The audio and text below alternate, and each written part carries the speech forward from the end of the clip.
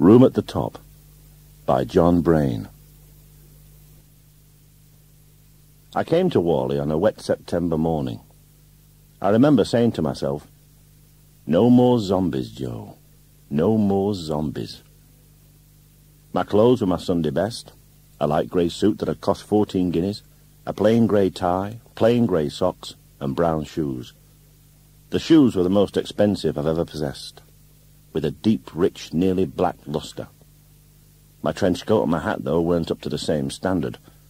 The coat, after only 3 months, was badly wrinkled and smelled of rubber, and the hat was faintly discoloured with hair oil and pinched to a sharp point in front. Later I learned, among other things, never to buy cheap raincoats, to punch the dents out of my hat before I put it away, and not to have my clothes match too exactly in shade and colour. But I looked well enough that morning 10 years ago. I hadn't then begun to acquire a middle-aged spread, and, whether it sounds sentimental or not, I had a sort of eagerness and lack of disillusion which more than made up for the coat and hat and the ensemble like a uniform. The other evening I found a photo of myself taken shortly after I came to live in Warley. My hair is plastered into a skull cap, my collar doesn't fit, and the knot of my tie, held in place by a hideous pin shaped like a dagger, is far too small. That doesn't matter, for my face is not innocent exactly, but unused. I mean unused by sex, by money, by making friends and influencing people, hardly touched by any of the muck one's forced to wade through to get what one wants. This was the face that Mrs. Thompson saw. I'd arranged my lodgings to an advertisement in the Warley Courier. She was waiting by the ticket barrier. I gave up my ticket and turned to her. "Mrs. Thompson?" She smiled. She had a pale, composed face and dark hair turning grey. "You're Joe Lampton," she said. "I hope you had a pleasant journey." "Is it far to Eagle Road?" I asked. "We could get a taxi." There were half a dozen of them in the station yard, their drivers all apparently frozen at the steering wheels. "That's a good idea," she said. When we were in the taxi, she gave me a long look. It was searching, but not embarrassing. As cool and dry, but as friendly and firm as a handshake. I had the impression of having passed some test. "I'll call you Mr. Lampton, if you like," she said. "But I'd rather call you Joe." She spoke without a trace of awkwardness or flirtatiousness. She had now, her attitude implied, settled the whole matter. "And my name is Joan," she added. "That'll be fine," I said. "This is St. Clair Road," she said, as the taxi turned up a long, steep hill. "We live at the top. It's always tip-top in Warley, though, with a capital T." She spoke very well, I noticed. She had a low but clear voice, with no hint either of the over-buxom bowels of Yorkshire or the plum in the mouth of the home counties. I congratulated myself on my good fortune. All too easily she might have been the usual sort of landlady, smelling of washing soda and baking powder. My lodgings might easily have been one of those scruffy little houses by the station, from one Dufton to another. Instead, I was going to the top, into a world that, even from my first brief glimpses, filled me with excitement.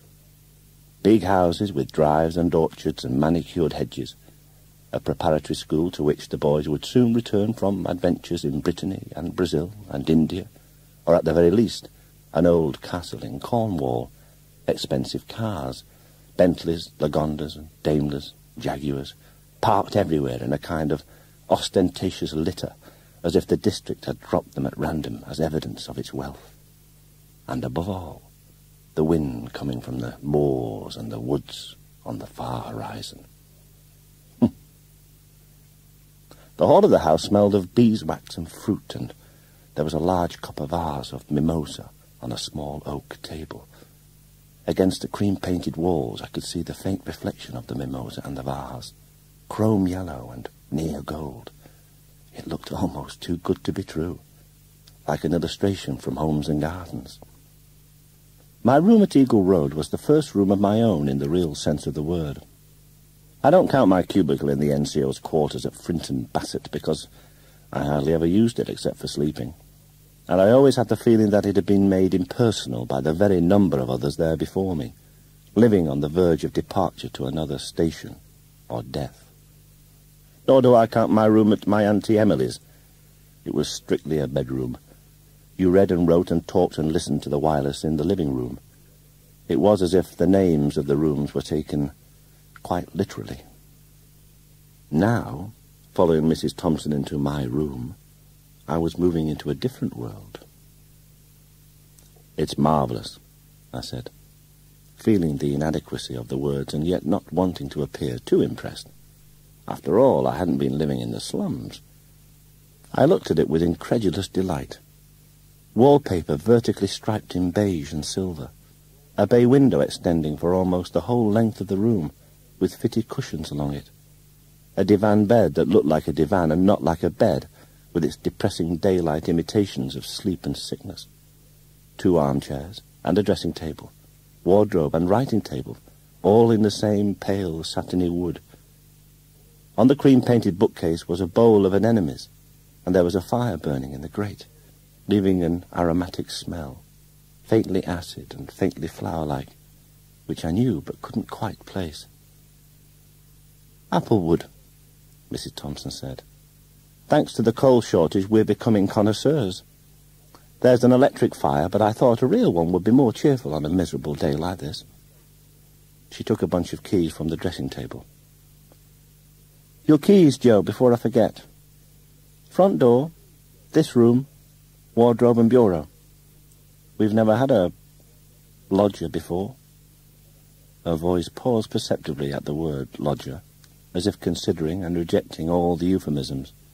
Paying guest, young gentleman to stay with us, and so on. "But I've suffered from landladies myself in my younger days. I do want you to understand, Joe, that your room's entirely your own, and you must bring your friends any time you like." She hesitated. "If ever you feel lonely, it's always a little strange at first, living in a new place, you'll be very welcome downstairs. Is this the first time you've been away from home? Apart from the forces, I mean." "Why, it is and it isn't. My father and mother were killed during the war, and I've been living at my Aunt Emily's." "What sort of place is Dufton, exactly?" "A lot of mills, and a chemical factory, and a grammar school, and a war memorial, and a river that runs different colours each day, and a cinema and 14 pubs. And that's really all I can say about it.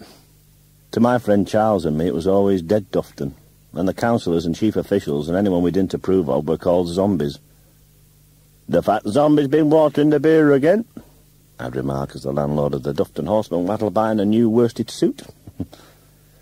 "He didn't come by that new shroud, honestly." And there were many others. We knew a great deal about the people of Dufton. Much more, for instance, than the adulterous zombie and the child-loving zombie, 2 of the town's most prominent citizens, realised. If they had, we shouldn't have kept our jobs very long. We have a very good little theatre in Warley," Mrs. Thompson said. "The Warley Thespians." Silly name, really. "You must come to our next social evening, Joe. They'll snap you up. Men are scarce." I raised my eyebrows. "Oh, male actors, I should have said." She smiled. "Though handsome young bachelors are greatly in demand, too." Once I'd unpacked, I went out into Eagle Road. The houses were a mixed bag, in every style, from mullion and half-timber to what, from its white walls and dark green roof and profusion of ironworks, I took to be Spanish. Against the background of Dufton, the back-to-back houses, the outside privy, the smoke which caught the throat and dirty clean linen in a couple of hours, I relished the sensation of release and lightness, of having more than one's fair share of oxygen, which I experienced that September afternoon. The town hall was a queer mixture of Gothic and Palladian, with battlements and turrets and pillars and 2 stone lions. It was rather like Dufton's, like 100 others for that matter. As soon as I passed the front door, I recognised the municipal smell of radiators, disinfectant and floor polish. The food office was like Dufton's too, The long counter, the trestle tables, the rows of filing boxes, the bright posters appealing for blood, for safety on the roads, for volunteers for the army. It was empty, except for 2 girls behind the counter. The elder, a plump girl with black eyes, attended to me. "You're coming to work at the Treasurer's, aren't you?" she asked. "I saw your picture in the Courier. Doesn't do you justice, though. Is it, Beryl?" "He's smashing," said Beryl, and she stared at me impudently. "I'm even more smashing when you get to know me better," I said. "I've hidden charms." They giggled. I crossed into the market square for a cup of tea. Inside Sylvia's cafe, I took a seat by the window and ordered a pot of tea. It was a long, curved window extending along the front of the cafe like a ship's bridge. My table was placed at the centre of the window, and I was able to see all the streets which led into the square. Market Street was the broadest, forming one side of the square. 3 other streets, narrow and cobbled, ran off it, one at each of the top corners, another, scarcely wide enough to take 2 walking abreast, halfway up the left-hand side. Then, at the moment the waiters brought the tea, something happened which changed my whole life. Well, perhaps that isn't exactly true. I suppose that my instincts would have led me to where I am now, even if I hadn't been sitting at the window of Sylvia's cafe that afternoon. Perhaps I wasn't directed in the Ministry of Labour sense, but I was certainly shown the way to a destination quite different from the one I had in mind for myself at that time. Parked by a solicitor's office opposite the cafe was a green Aston Martin Tourer, low-slung with cycle-type mudguards. It had the tough functional smartness of the good British sports car. It's a quality which is difficult to convey without using the terms of the advertising copywriter. Made by craftsmen, thoroughbred, and so on. I can only say that it was a beautiful piece of engineering, and leave it at that. Pre-war, it would have cost as much as 3 baby saloons. It wasn't the sort of vehicle for business or for family outings, but quite simply a rich man's toy. As I was admiring it, a young man and a girl came out of the solicitor's office. The young man was turning the ignition key when the girl said something to him, and after a moment's argument, he put up the windscreen. The girl smoothed his hair for him. I found the gesture disturbing in an odd way. It was again as if a barrier had been removed, but this time by an act of reason. The ownership of the Aston Martin automatically placed the young man in a social class far above mine. But that ownership was simply a question of money.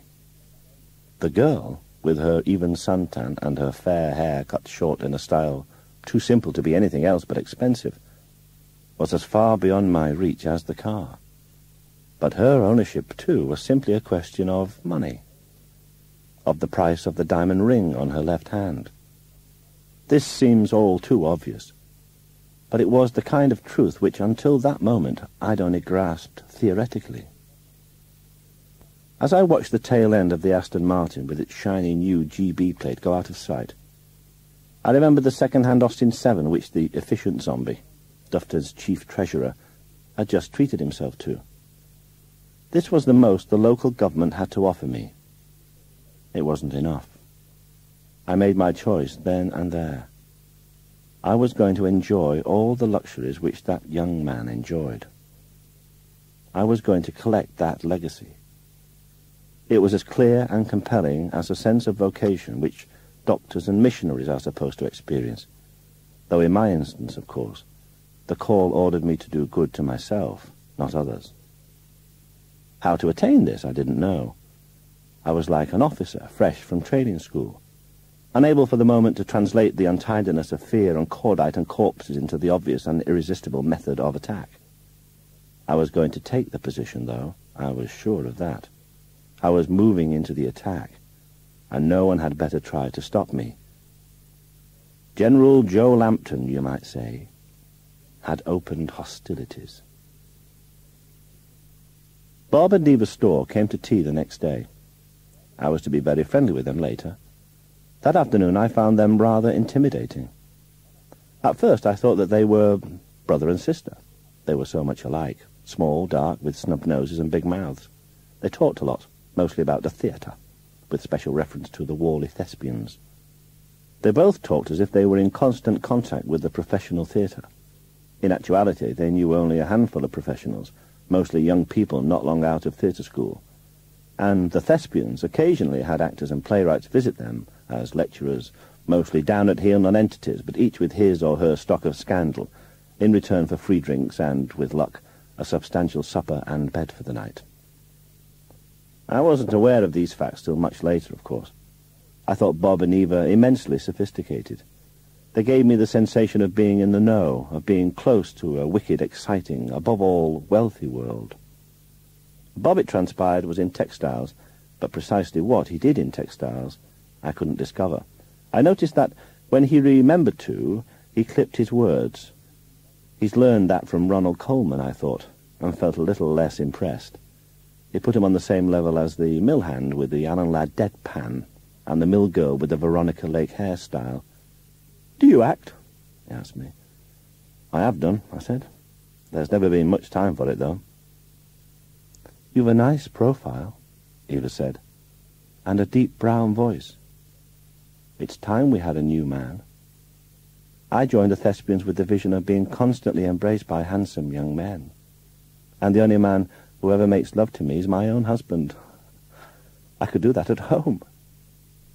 "That's right," said Bob, and gave her a facetious leer. Suddenly, I had a mental picture of them in bed together.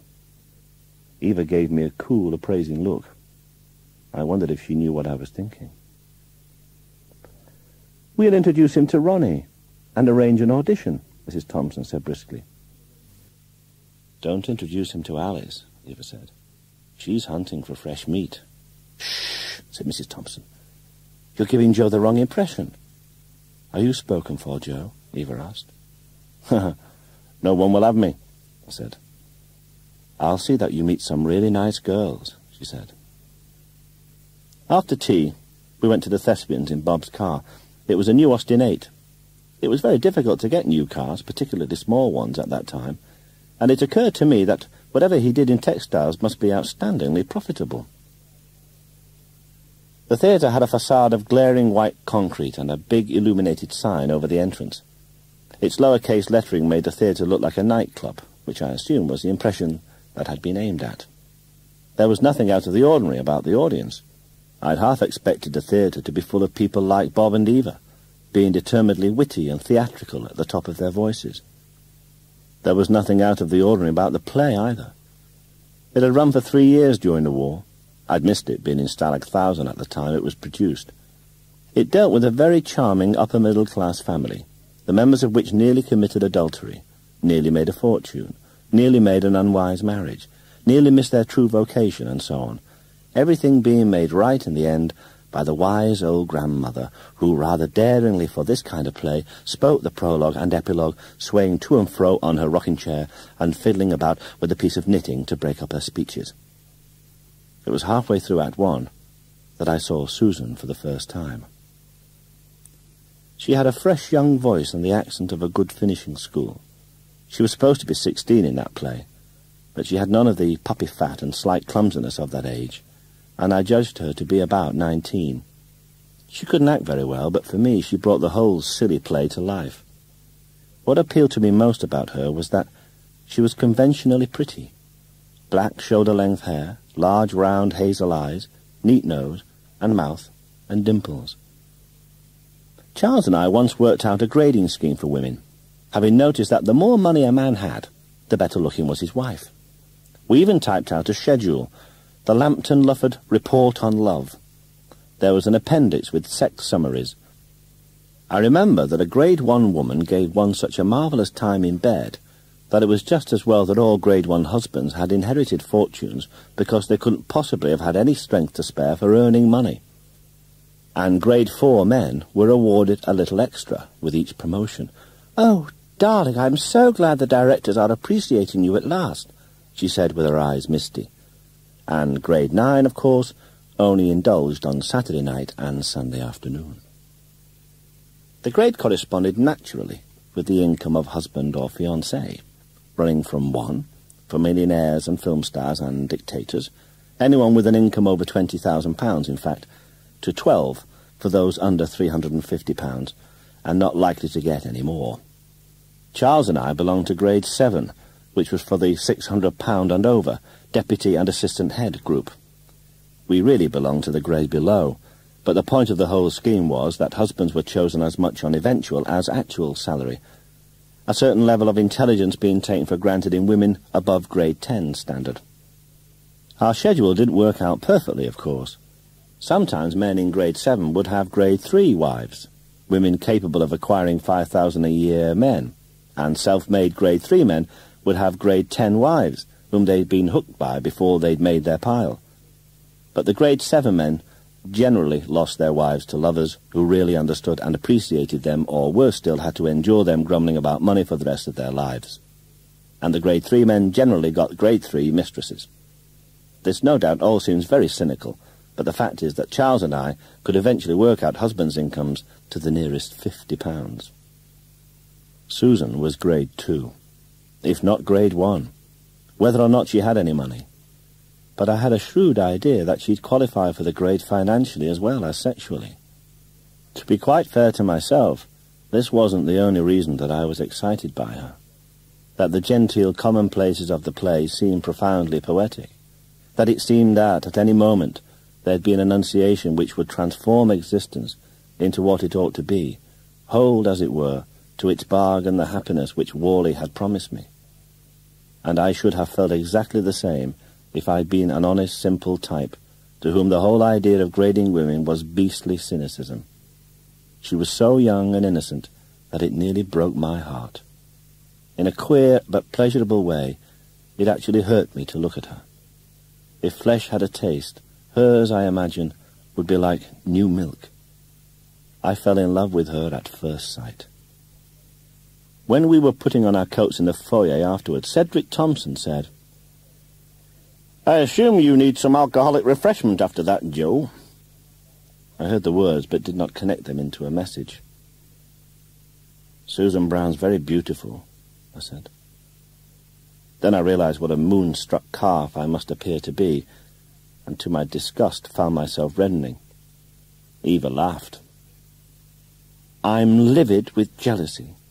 She gave me a blow on my chest with more force than playfulness behind it. "As soon as I meet a handsome young man, he falls for that flibbity-gibbet." "She always seemed a bit insipid to me," Bob said. "Strictly the bread and butter, miss." "Oh, no," said Eva quickly. "It's very nice for you, darling, to say she is not attractive. But it just isn't true. Jo has good taste. She's beautiful, yes, really beautiful. Fresh as a rose on the day of battle, or whatever that poem is. And a truly sweet-natured child." "Well, who wouldn't be, with a rich and adoring papa?" Bob said. "I think Jo had better meet her," said Mrs. Thompson. "You really are smitten, aren't you, Jo?" Eva said as we walked down the passage behind the foyer. "I suppose she's already attached to someone," I said gloomily. "She's not engaged," Bob said, "but watch out for Jack Wales. Bags of money, about 7 foot tall, and a beautiful RAF moustache." I laughed. "I eat those types for breakfast," I said. "Besides, my admiration is purely artistic." Oh, even to me it didn't sound very convincing. But I felt myself being pushed into the position of the poor man at the gate, the humble admirer from afar. The dressing-room was already crowded when we reached it. It was a narrow room with a concrete floor and a long table with lighted mirrors above it. It smelled agreeably of makeup and tobacco and well-fed, well-washed bodies. Susan had just taken off her makeup and was wiping the remaining cream from her face. I noticed with a shock of pleasure how white and delicate her skin was.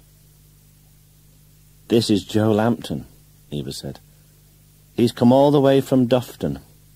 He liked the show very much." "Particularly you," I said.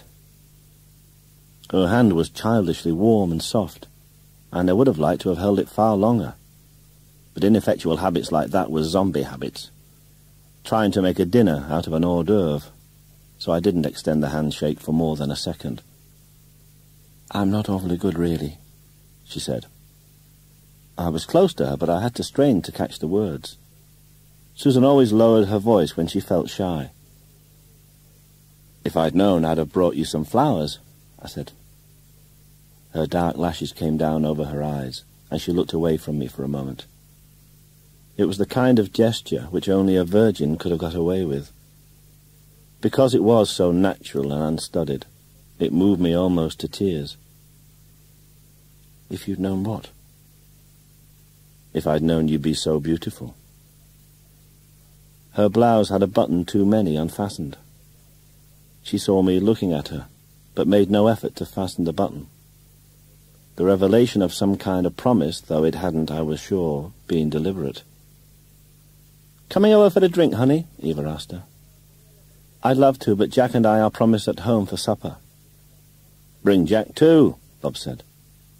Then Jack came in. I knew it was him straight away. The big RAF moustache was worn with the right degree of nonchalance. He'd been an officer. It was an officer's adornment. I never grew one myself for precisely that reason. If you wear one and haven't been commissioned, people look upon you as if you were wearing a uniform or decorations you weren't entitled to. What annoyed me the most about him was that he stood 4 inches above me and was broader across the shoulders. He had an amiable, rugged face, the bulldog Drummond type, and no doubt, I thought viciously, well aware of it. "Hello there, Sue," he said. He looked at his watch. 1930, precisely. Operation Supper to begin." He laughed, well pleased with his own facetiousness. He looked at me sharply. "This is Joe Lampton," Bob said. "Jack Wales, Joe Lampton. You should have something in common. You were both intrepid birdmen, weren't you?" Jack laughed and put out a ham-like hand. He tried to outgrip me, but he couldn't manage it. "Speaking for myself," he said, "I'm glad it's over. Flying's fun, but being shot at is most disconcerting." "Too true," I said. Not that the fun of flying didn't pall upon me eventually. "What blasé young men you are," Eva said. "Can we ask you to have a drink, Jack?" "Terribly sorry," he said. "But you know what a stickler for punctuality Papa Brown is. Some other time we'd be delighted. Or rather, I'd be delighted." He winked heavily at Eva. "We'll leave the others behind. Just you and me, eh?" We were all listening to him as if he were royalty, explaining graciously that it was impossible, owing to other engagements, to open the bazaar. But perhaps some other time. When he and Susan left, there'd be an emptiness in the room. They'd be travelling into warmth and luxury and gaiety, and we, somehow, would be left to a cold Monday drabness. I didn't add my pleadings to Eva's, though I had an intuition that Susan would have liked to have gone with us. "That doesn't have to coax me to sup some ale, lass," I said to Eva, deliberately dropping into a broad Yorkshire to counter-attack Wales's genuine officer accent, as carelessly correct as his tweed suit. "Come on." I turned to Susan, giving her my best smile. "I'll remember flowers next time," I said. "Thank you," she said, and I saw her blush. When we were outside in the street, Eva gave me another mock playful blow in the chest. "You're a very direct sort of person, aren't you?" "I always go straight for what I want." Bob grinned maliciously. "Jack didn't like your promise of flowers. I detected signs of jealousy." "He's not engaged to her." "Ah, but he's known her all his life. Childhood sweethearts and all that." "How pretty," I said. After a couple of months, I found myself for the first time completely happy in my work. And I joined the Thespians and was beginning to mix with people of a kind I'd never mixed with before. The Thespians were like a club, one which, particularly if you were a young man, was very easy to join. It was exclusive, too. Though there was nothing to stop working-class people joining it, they somehow never did. Apart from that, the Thespians gave me something which I'd never enjoyed before, the sense of belonging, of being part of a community. Perhaps that sounds portentous, but let it stand. All in all, I was happy and contented. Too much so, perhaps. I'd already forgotten the resolution I made that afternoon at Sylvia's cafe. It was the first reading of Meadows Farm. When I arrived at the Thespians, the producer, Ronnie Smith, was already there. He worked in a bank, though you wouldn't have believed it at first sight. He was wearing green suede shoes, a very old pair of flannels, a yellow crewneck sweater and a golf jacket. With his seamed face and brilliantine hair thinning at the temples, he looked like a middle-aged actor, which I suppose was exactly what he wanted. "Hello there, Joshua," he said, or rather shouted, that being part of the theatrical pose. "God, you've got a lovely part, out of this world." He repeated the phrase with relish. "Yes, out of this world. You'll have to work, though. God, you'll have to work." "You're scaring him," said Eva, who just entered with Alice. "The lad's come to enjoy himself, haven't you, love?" "Hello, Eva," I said. "Hello, Alice. You look most seductive, I must say." "That's very kind of you," she said. "Actually, I feel terrible." Her voice wasn't very friendly. She certainly wasn't succumbing instantly to my charm in the few weeks since I'd first met her. At the sight of Eva, who had a rosy complexion and a bouncing vitality, she did in fact look pale and haggard. She had honey-coloured hair, which at the time she wore in a bun, and thin features. She had an angular-fashioned plate figure, to which her big breasts didn't seem to belong. In the white sweater she was wearing, they seemed to sag with their own weight. In a way, this appealed to me more than firmness. It was a guarantee of reality. I could imagine myself touching them. I repressed the thought. It wasn't any use. Alice wasn't for me. I might as well abandon that idea before it took too firm a hold. I looked at the rest of the cast. Herbert Downes owned a small weaving mill. Johnny Rogers' father owned a coal business. Anne Barby's father owned 3 groceries. Jimmy Matthews, the youngest, was attending classes at the Leathersford Technical College. Jimmy was going to help his daddy in the family firm, as no doubt Johnny was. Anne's big brother was learning the grocery business, of course, right from the bottom, just like anyone else. Anne was going to the Leathersford School of Art, which would keep her out of mischief till she got married, possibly to Johnny, whose father's business was expanding rapidly under the wicked Labour government. They all had more money than me, but it wasn't big money. It was all too easy to reach their grade, so consequently I didn't respect them very much. I looked at them gesturing freely but jaggedly as they talked in their best accents about the ladies not for burning, and jeered at them mentally, one of the landed gentry watching the tradespeople ape their betters. But my feelings of superiority were short-lived. The first reading went very badly. I made a thorough hash of my lines, mispronouncing the simplest words and emphasizing almost every sentence incorrectly. We had to stop for a moment when I referred to a roadman's brassiere. I joined in the laughter, but it was a considerable effort. Alice said, "What a thought! Erotic vices among the working classes." She spoke directly to me. "I am working class," I said sulkily. She flushed. "You shouldn't," she began, then stopped. "I'll tell you afterwards." She smiled at me and then turned back to the script. I kept glancing at her throughout the rest of the play. Sometimes, when she wasn't reading her part, she looked plain, in fact downright ugly. Her chin had a heavy shapelessness, and the lines on her forehead and neck were as if scored with a knife. When she was acting, her face came to life. It wasn't so much that you forgot its blemishes, as that they became endearing and exciting. She made the other women look dowdy and careless. When we finished, Ronnie sat staring at us for a moment, puffing his pipe noisily and fiddling with a sheaf of notes.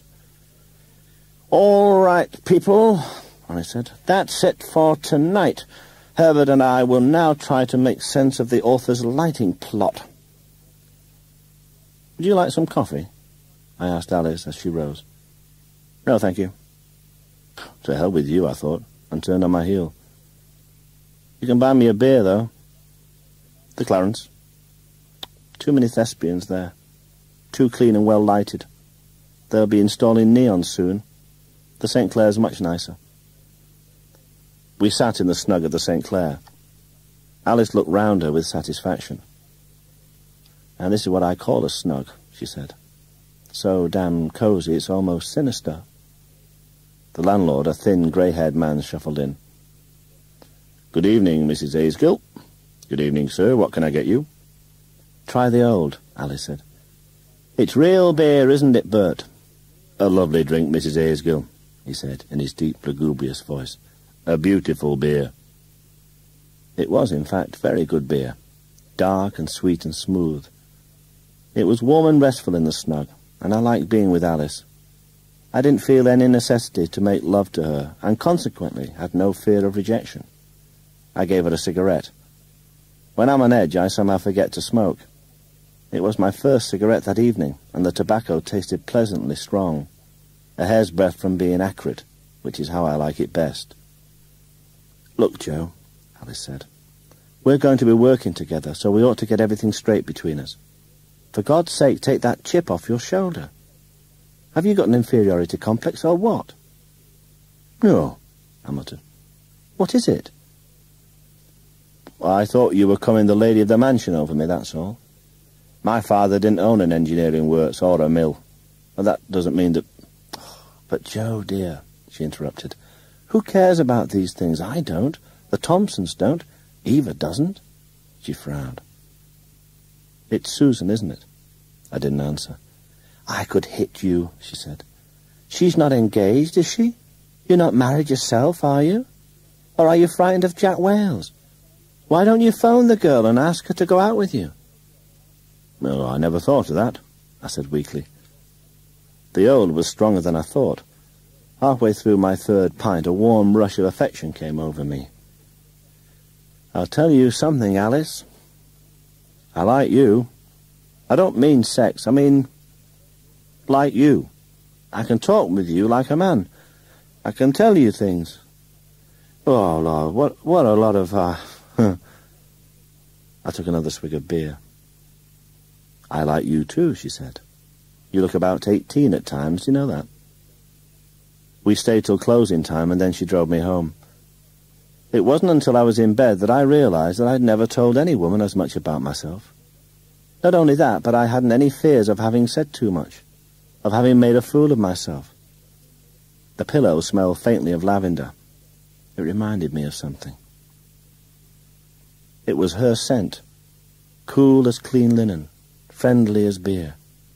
I went off to sleep without knowing it, into a dream in which I was riding in the Fiat with her, the car skidding wildly round fantastic bends in a country a mixture of Lincolnshire and Prussia.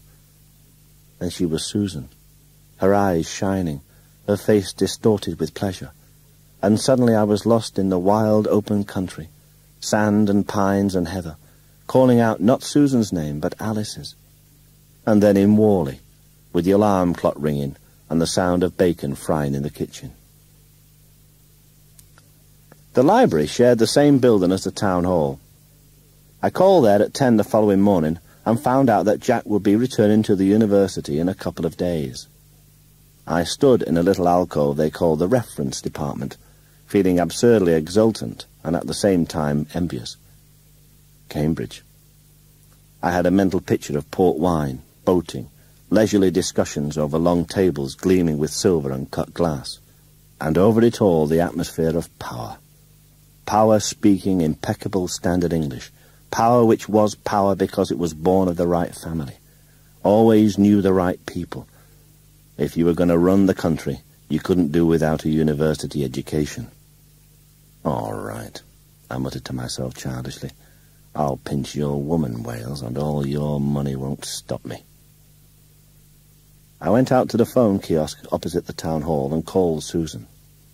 Waiting for the operator to put me through, I was half inclined to abandon the whole attempt. If she hadn't answered the phone, it was doubtful whether I would have tried again. "Susan Brown speaking," she said. "Joe Lampton speaking. How official we sound." There was a pane missing in the kiosk, and a cold wind blew in. My hands were shaking with excitement. "I've got 2 tickets for the ballet on Saturday night. I wondered if you care to see it." "Saturday night?" I mean evening," I said, cursing myself. "I'd love to see it. Just a minute, Joe. I'm all tangled up. I've just had a bath." I imagined her nakedness, young and firm and fragrant. Then I put the idea out of my head. It was something I didn't want to think about. It wasn't that I didn't desire her physically, but to strip her mentally was adolescent and pimply. It didn't express my true feelings. This I can honestly say. My intentions towards Susan were always those described as honourable. Any other response to her beauty would have seemed shabby. Even apart from her money, she was worth marrying. She was the princess in the fairy story. And that moment, I couldn't tell how the story would end. When she left the phone, she seemed to be away for a long time. I thought for a moment that she'd hung up on me, but somewhere in the background I could hear women's voices. "I'm sorry to keep you waiting," she said. "I couldn't find my engagement book. Saturday evening will be all right, Joe." The first dragon was killed, even if it was only a small one. I tried not to sound too exultant. "Grand. I'll call for you at 6:15, shall I?" No, she said quickly. "I'll meet you at the theatre." 7:15, then." "Golly, here's Mummy. I must rush. Goodbye." "Goodbye," I said, feeling a little puzzled. Some of the guilt had already been taken off the gingerbread. Why should she panic when her mother came into the room? It was as if she hadn't wanted it to be known that she was going out with me. Wasn't she supposed to go out with anyone except Jack? And was I, unlike him, not good enough to call at her house? Waiting for Susan on Saturday evening, I was excited as if it had been the first time I'd taken a girl out. I was standing in the foyer of the Leddersford Grand. At that moment it seemed to possess a sort of innocent splendour. But at 7:03 there was no sign of her, and the whole evening began to turn sour on me. I heard again the panic in her voice. "Golly, here's Mummy." Why should she be so frightened of her mother knowing about me? Why shouldn't I call at the house? And why should I? I saw myself as Mummy would see me, uncouth and vulgar and working class.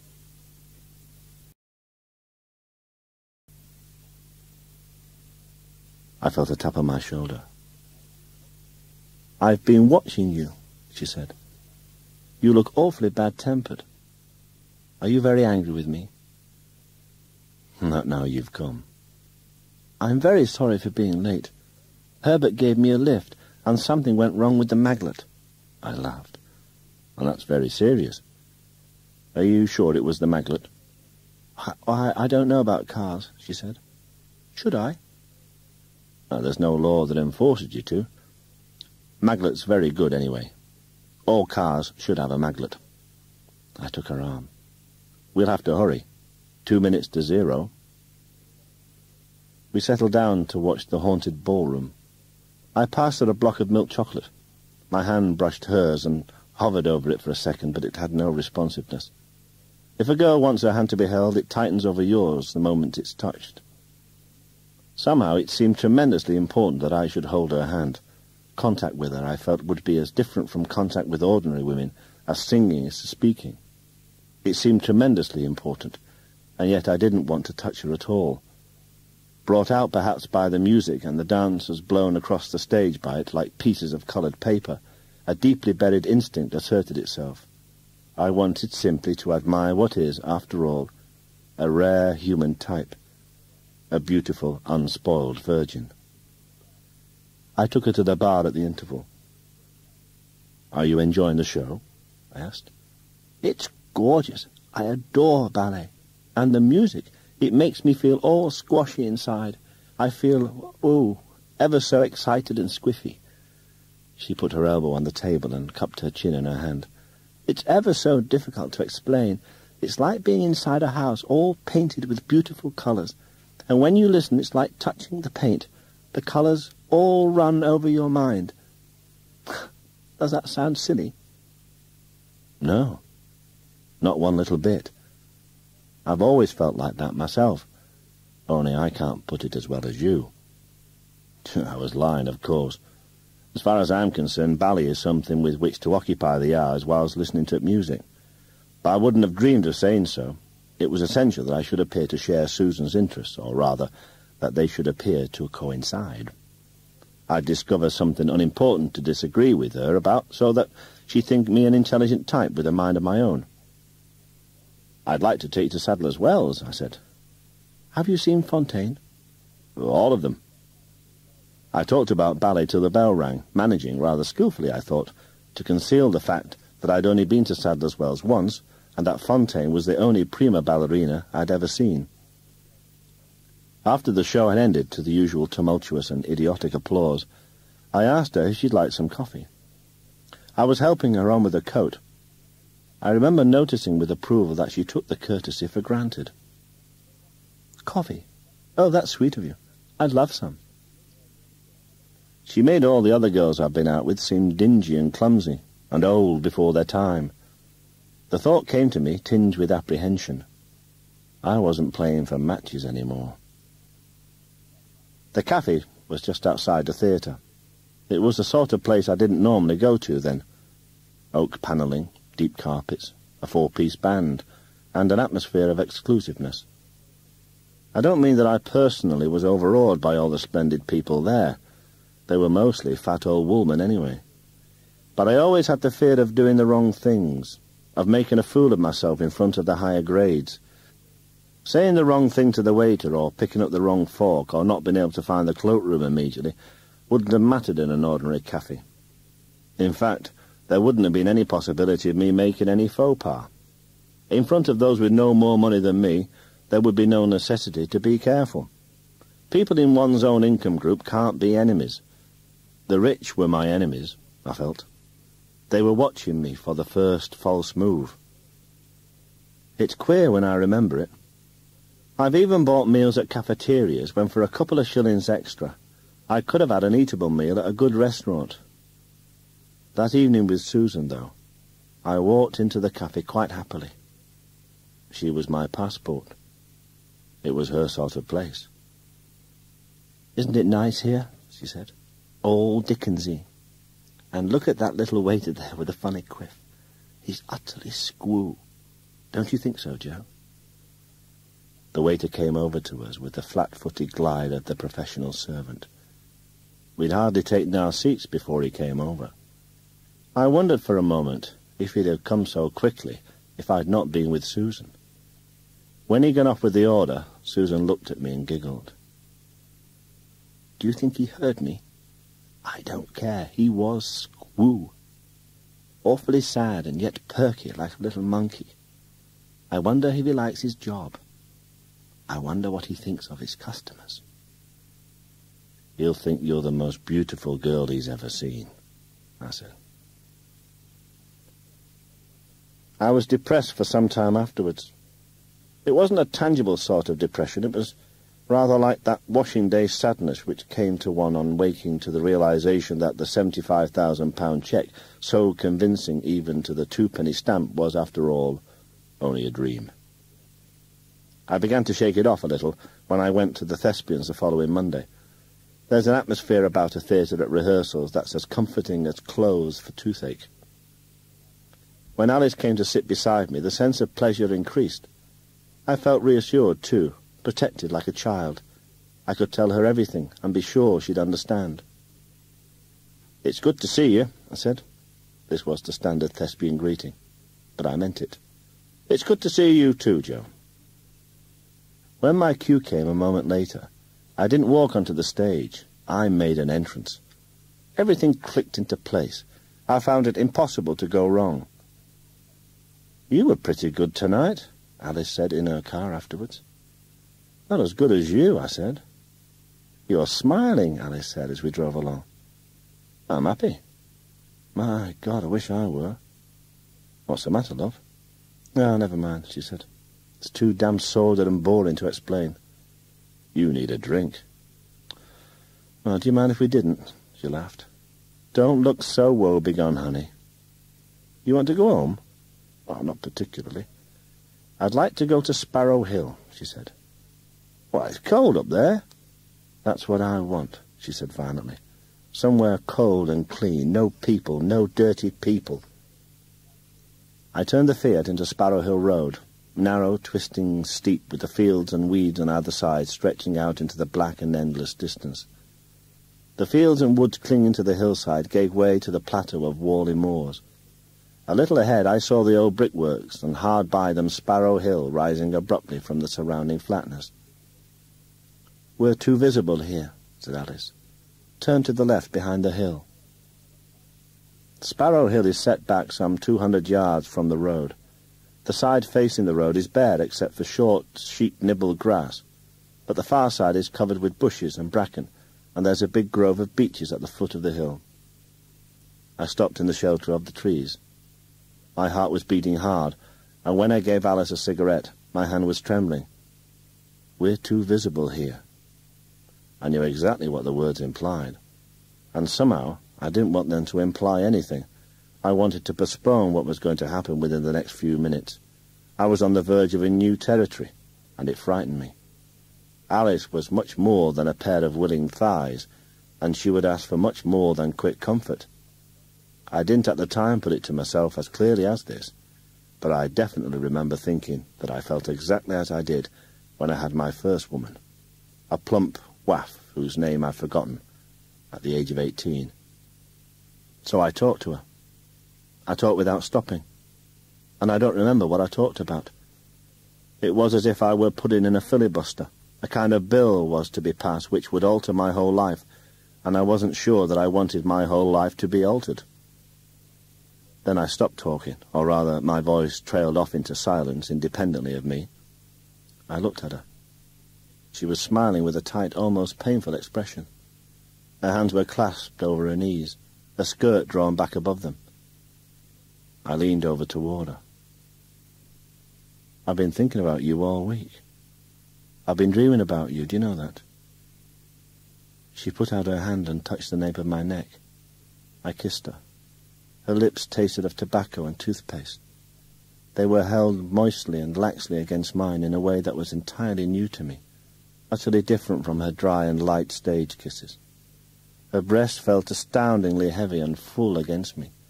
She seemed to be much younger, much more feminine and soft than I'd ever imagined her to be.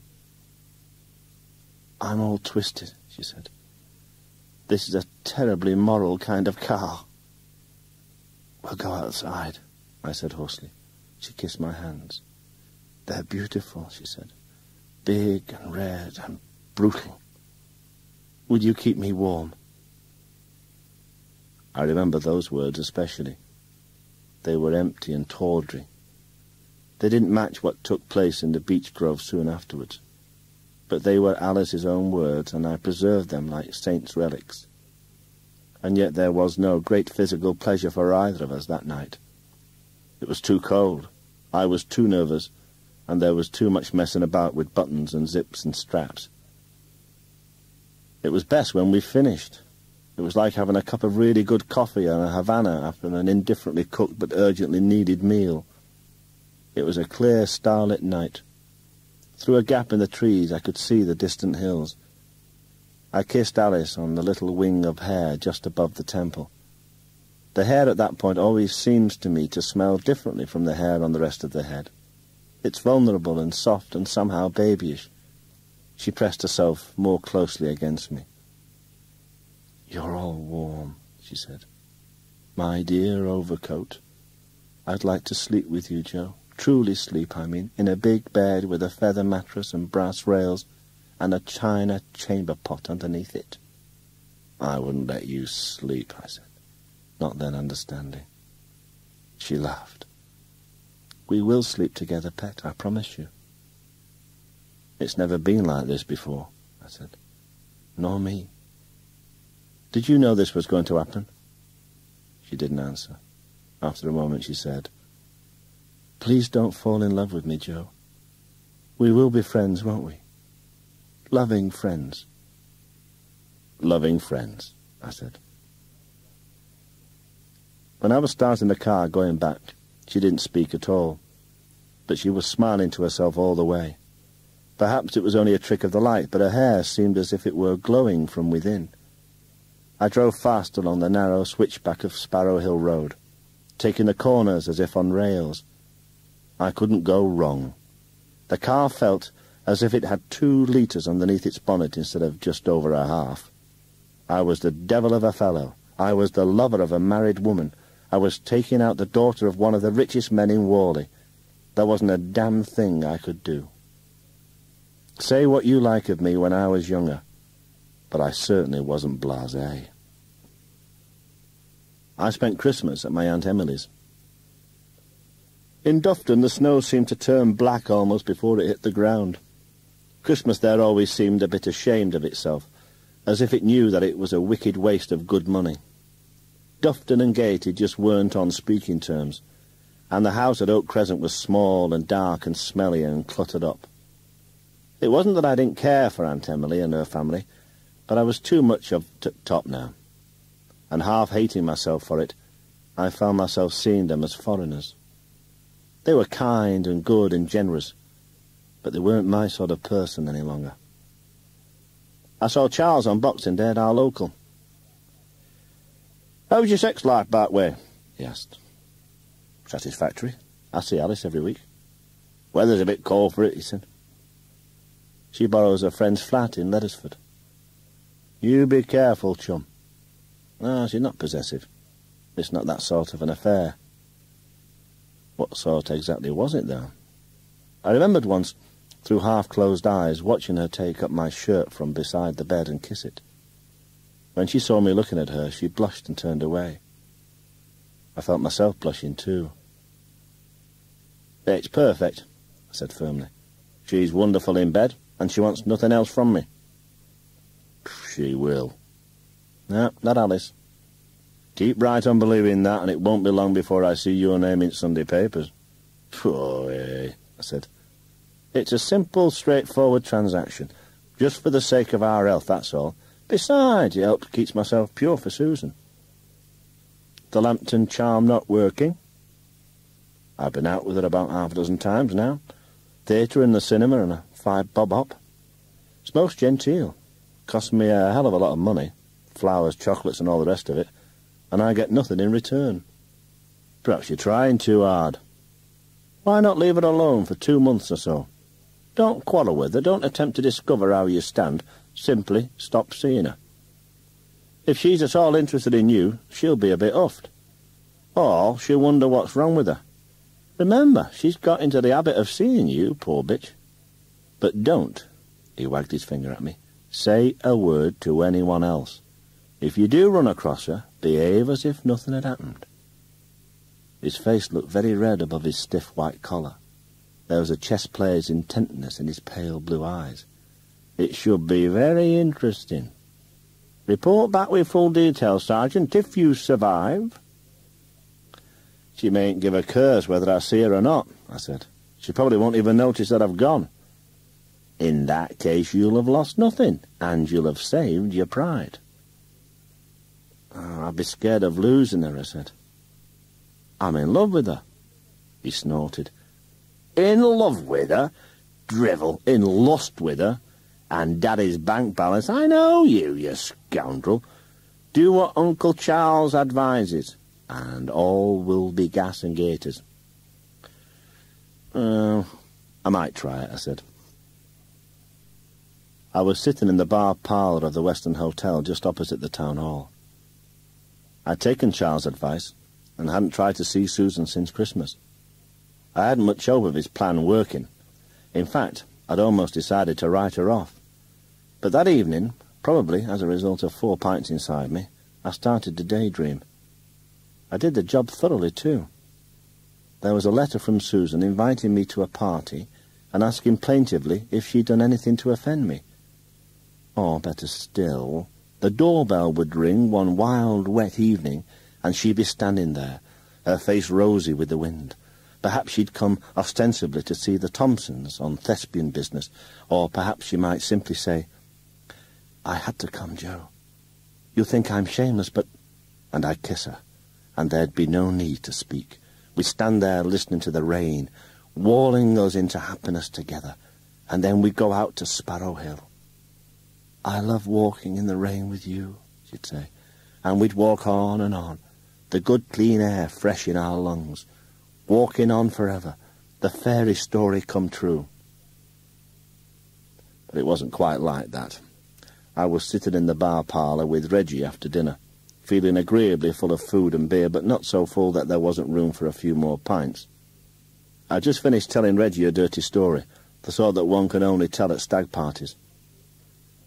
"That's the muckiest I've ever heard," he said admiringly.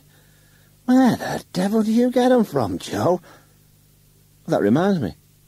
Ran across Susan the other day." "Susan Brown?" I kept my voice flat deliberately. We had quite a cosy little chat. I bought her a coffee at Riley's. After all, if you won't look after the girl, someone's got to. We talked about you most of the time. You couldn't choose a better subject. I don't think so, old man. I kept trying to point out my own merits in a discreet sort of way, but it was all Joe Lampton.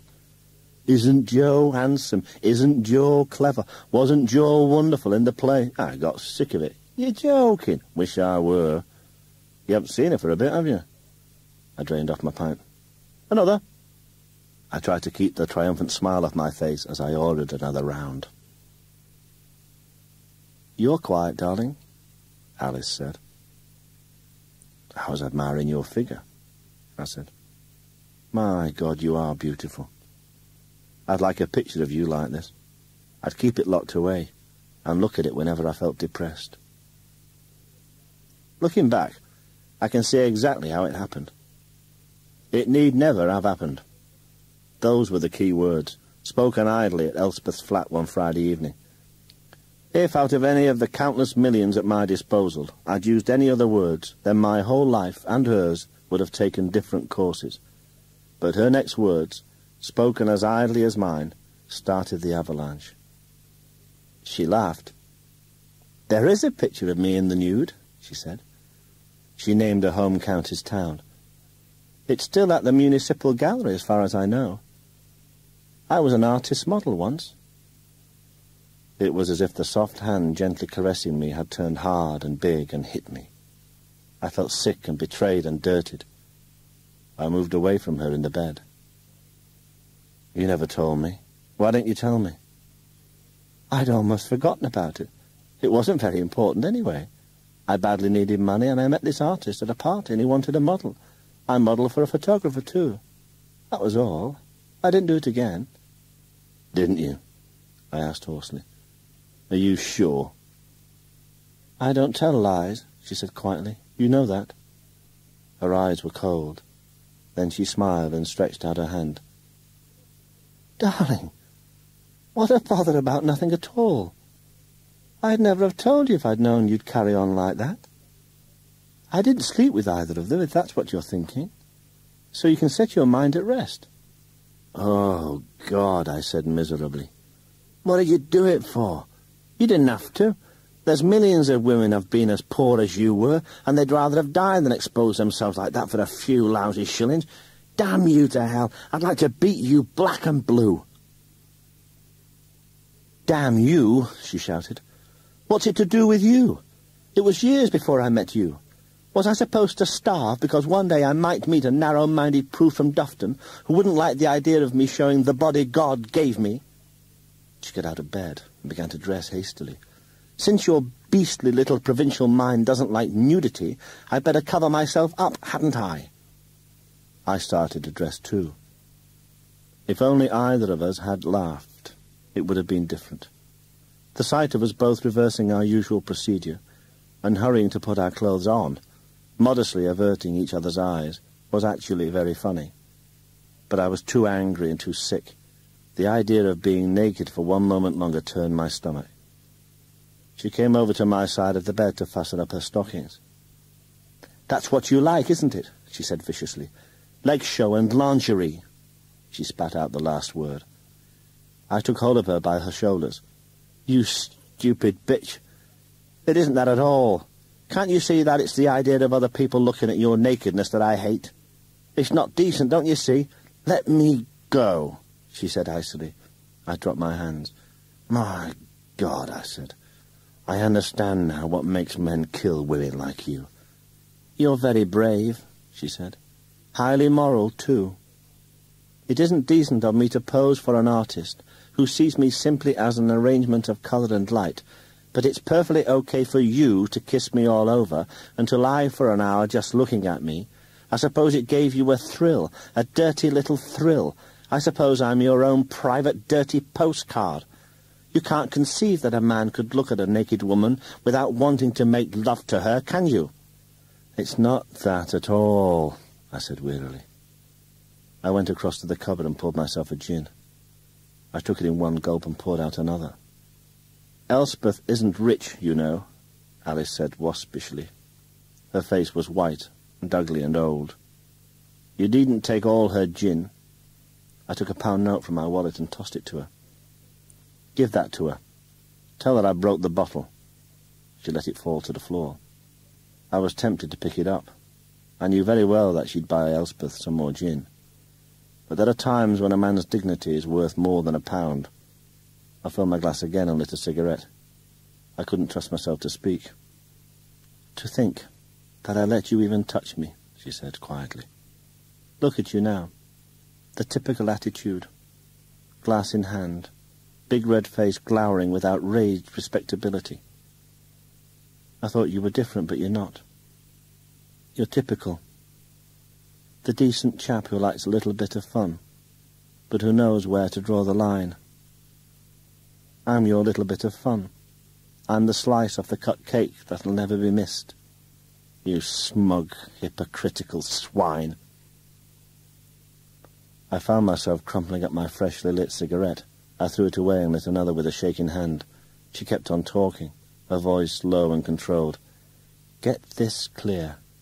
I own my body. I'm not ashamed of it. I'm not ashamed of anything I've ever done. If you'd ever mixed with intelligent people, you'd not be looking at me now as if I'd committed a crime. She laughed. It was an ugly, harsh laugh, which made my hair prickle. I can just see you in Dufton now, looking at the nudes in a magazine, drooling over them, saying you wouldn't mind having a quick bash, but blackguarding the girls, calling them shameless. The words came from her lips like a gobbet of phlegm.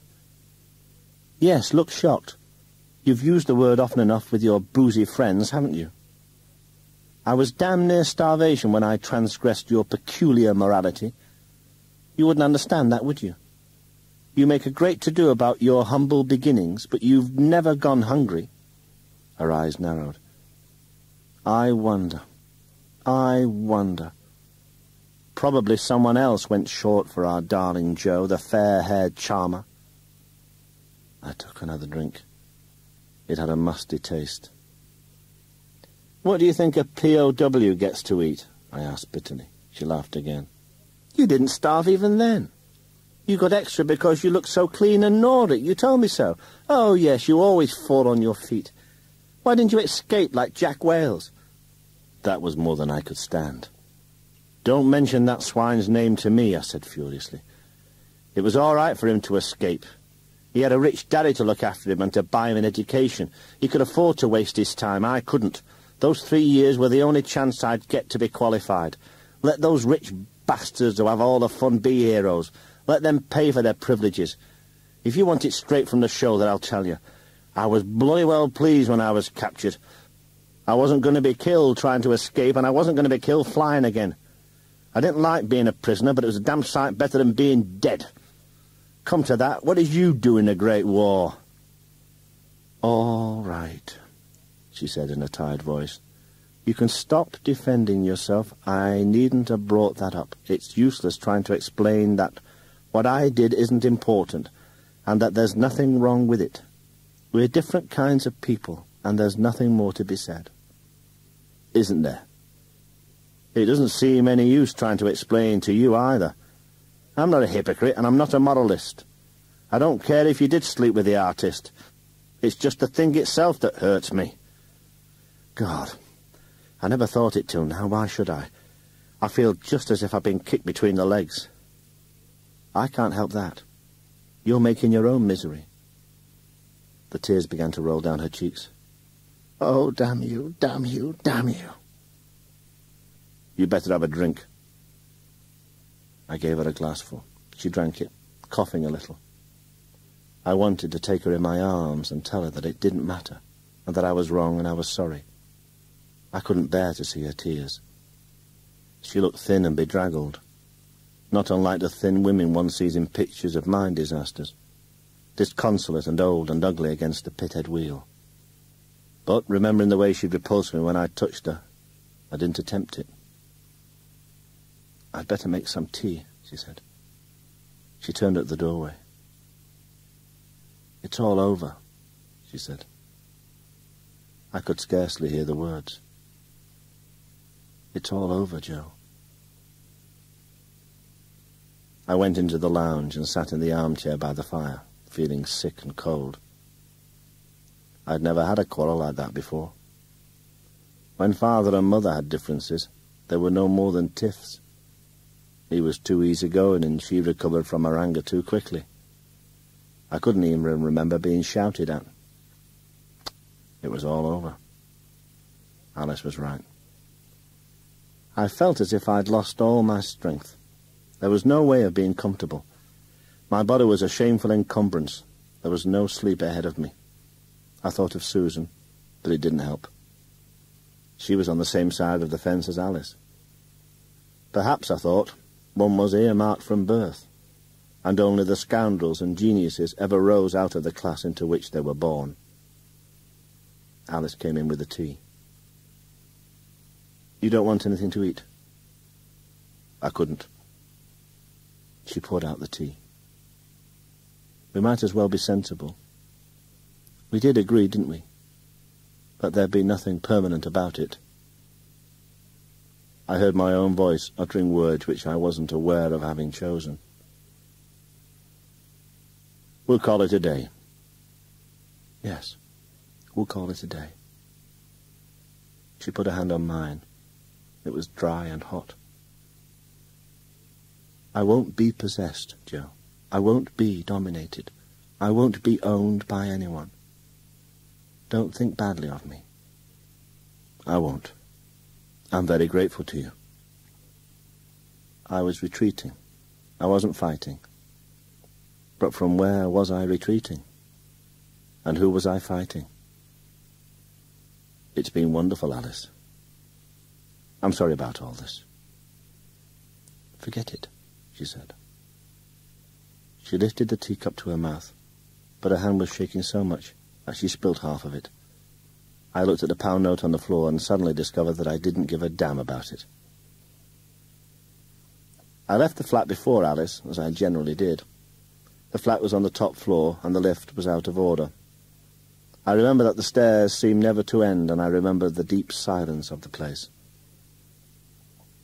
The building had been decorated in the usual post-war manner and had the air of a big ship. There was a queer, dry smell like hot toast and chlorine. The stairs were broad, and a thick grey carpeting seemed to blot up all sound. It was all very clean and shining. Very nice, too, except it gave me the impression that no human being had ever lived there. I imagined nothing but emptiness behind those white doors with their chromium numbers and neat little name cards. Once, all the rich people in Leathersford had lived in the district around the flats. As cars had become more dependable and the city had become more dirty, the rich people had moved out to towns like Warley. The houses, which hadn't been converted into flats and private hotels, now belonged to doctors and dentists and photographers. There were a lot of trees and the roads were broad. In a way it reminded me of Warley, but it had ceased to be a place a long time ago. It was a clear evening with a warm wind. Spring was on the way. Not that it made much difference there. The laurels and pines and firs would look exactly the same all the year round, dark and melancholy and alien. I wasn't due home until 10. It was only 8:30. There was a vast, useless stretch of time to fill. I occupied my mind with dreariness like a starving man eating earth. It's all over now, the sensible part of me said. You're well rid of the neurotic bitch. You're out of the danger of scandal. You're out of the danger of being possessed. But another side of me kept remembering the big tears rolling down her cheeks, remembered with shocked tenderness how they had washed away her attractiveness. I thought with bitter regret of the time when she had been a stranger to me, and I wouldn't have cared if she walked the streets naked in broad daylight. She'd done that as if I hadn't existed. I bit my lip sharply, drawing blood. My head was throbbing, and my mouth tasted of vomit, and my throat was dry. I put my hand against the wall. It was as if I was being attacked by an invisible enemy. I crossed the road and kept on walking. Looking back, I see myself as being near the verge of insanity. I couldn't feel like that now. There is, as it were, a transparent barrier between myself and strong emotion. I feel what is correct for me to feel. I go through the necessary motions, but I cannot delude myself that I care. I wouldn't say that I was dead, simply that I had begun to die. I have realized, you might say, that I have, at the most, only another 60 years to live. I'm not actively unhappy, and I'm not afraid of death, but I'm not alive in the way that I was that evening I quarrelled with Alice. I look back at that raw young man with a feeling of genuine regret.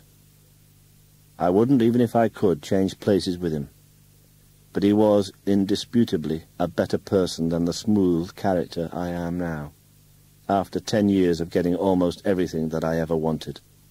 I know the name he gave me. The successful zombie. I looked at the invitation as I drank my final cup of tea at breakfast. It was a fine morning. The sun had melted all but the last traces of snow in the valley, and one could almost smell the green things growing. For the first time in a week, I didn't think of Alice. "Sally Carstairs has asked me to her birthday party," I said to Mrs. Thompson. "She's a thoroughly nice girl. Weren't you in a play with her?" She helped with the props. Don't know her very well, though. What should I give her?" I tried to sound matter-of-fact, but I was excited and delighted. The Carstairs had plenty of money. They ran a chain of cafes and lived in a big house in Gildon, right on top of Warley Moors. "You leave it to me. I know Sally's mother very well." "How much should I spend?" "Leave that to me, too." "I won't break you, I promise." "It's in your hands," I said. I was leaving more and more in her hands, I thought, those long, thin-fingered hands, so much like Alice's. I shied away from the name like a horse from a corpse. I looked at my watch. Time to get my nose to the grindstone. I said goodbye to Mrs. Thompson. When I passed her chair, I wanted to kiss her. Not passionately, I may add, but as I would have kissed my mother on my way to work. Walking down Eagle Road, I wondered dimly if I might achieve something with Sally. She was small and slim and bright as a budgerigar, and was training at the Leathersford Art School. My mind shied away again.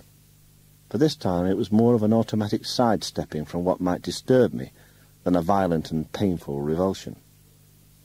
As I walked down the hill, I experienced the conqueror's sensation again. Warley was below in the valley, waiting to be possessed.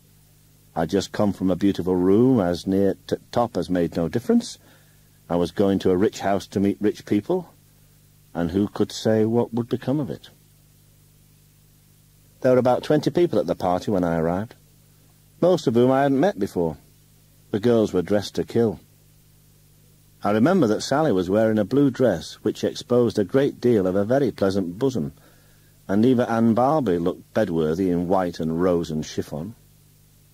The room we stood in was the largest I'd ever seen in a private house, and it had the first parquet floor I'd seen outside a library or museum. The furniture was of the kind that was to become fashionable 10 years later, and each wall was in a different shade of green. But as soon as I saw Susan, I stopped noticing my surroundings. She was wearing a black taffeta skirt and a white broderie anglaise blouse. She made all the other girls look worn and shop-soiled. If anyone ever needed a justification of the capitalist system, I thought, here it was. A human being perfect of its kind, a phoenix among the barnyard folk. "Hello," I said. "You look good enough to eat." My eyes were holding hers. Mine were the first to drop.